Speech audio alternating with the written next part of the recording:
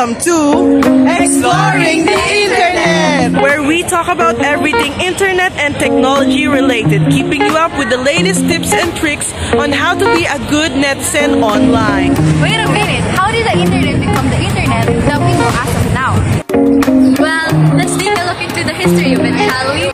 The term internet originated in 1974, then in 1989, Tim Berners-Lee established the term World Wide Web, which is when all applications were starting to be created, and some of these are Yahoo and Google Incorporation.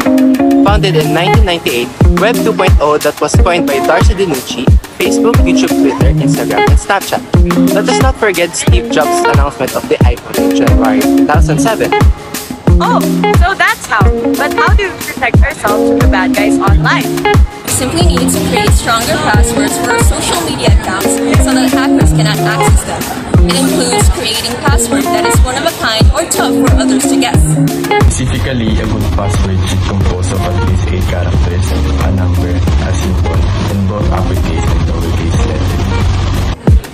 How about being a good citizen online, especially on social media, where freedom of speech is unrestricted?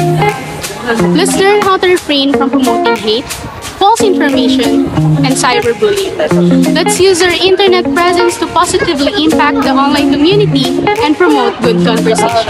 An example of this is standing up to cyberbullies by confronting them and telling them that their behavior isn't appropriate nor helpful. Now that we know all that, how do we keep our privacy or personal information from possible stalkers, criminals, or even hackers? To protect our privacy from potential stalkers, it is best not to overshare items online that hackers can easily access.